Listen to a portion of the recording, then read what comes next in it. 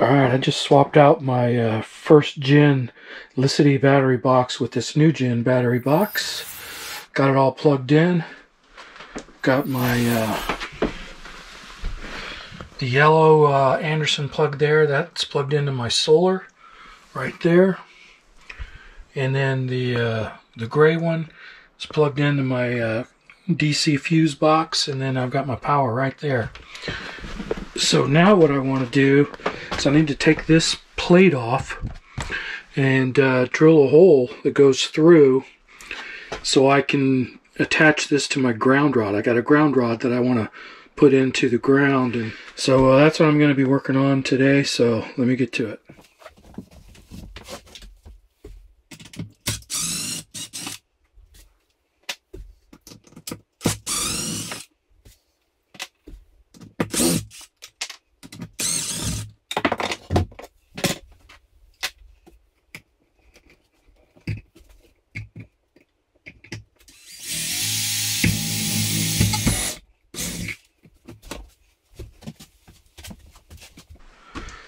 Alright, hopefully that made it all the way through. Let's go check that out.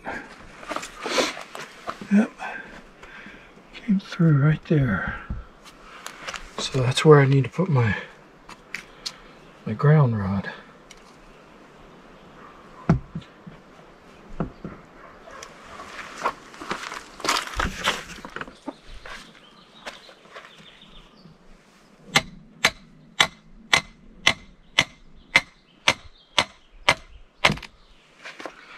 I'm hoping I can get this all the way down without hitting granite.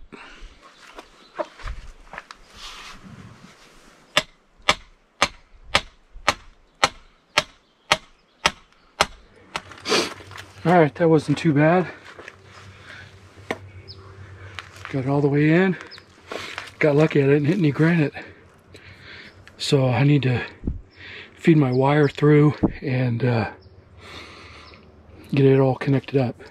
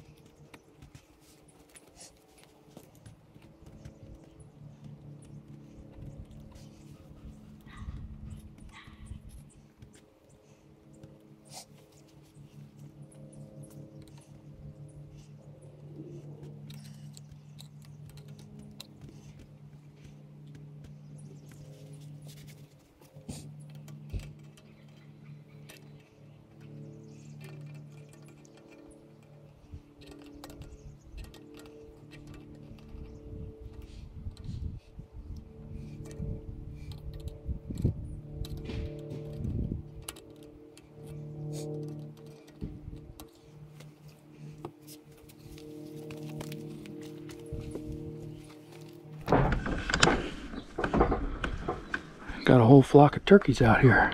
It says 4, 5, 6, 7, 8, 9. Big old Tom over there.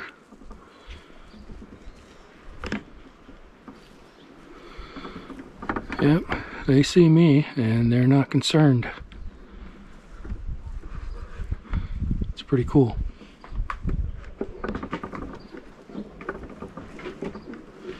I had 7 deer out here this morning, but I didn't have the camera with me.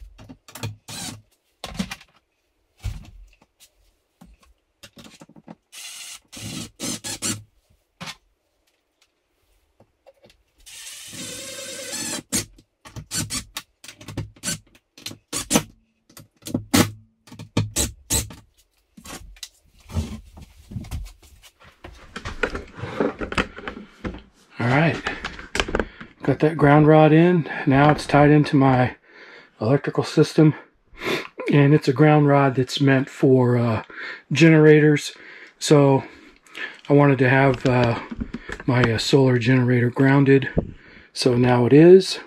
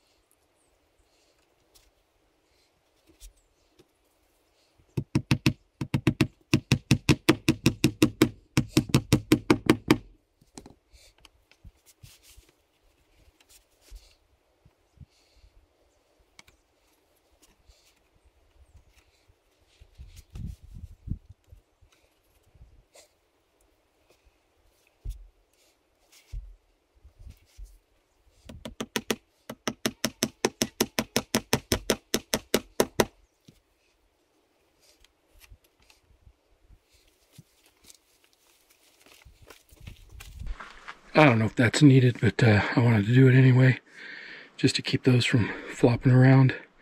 I might add one more right there.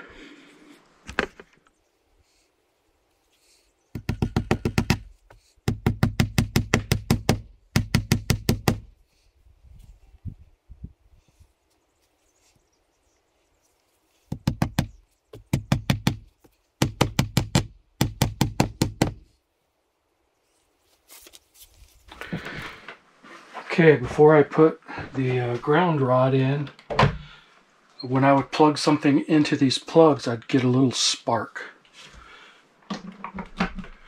But no spark now. So that was exactly what I needed.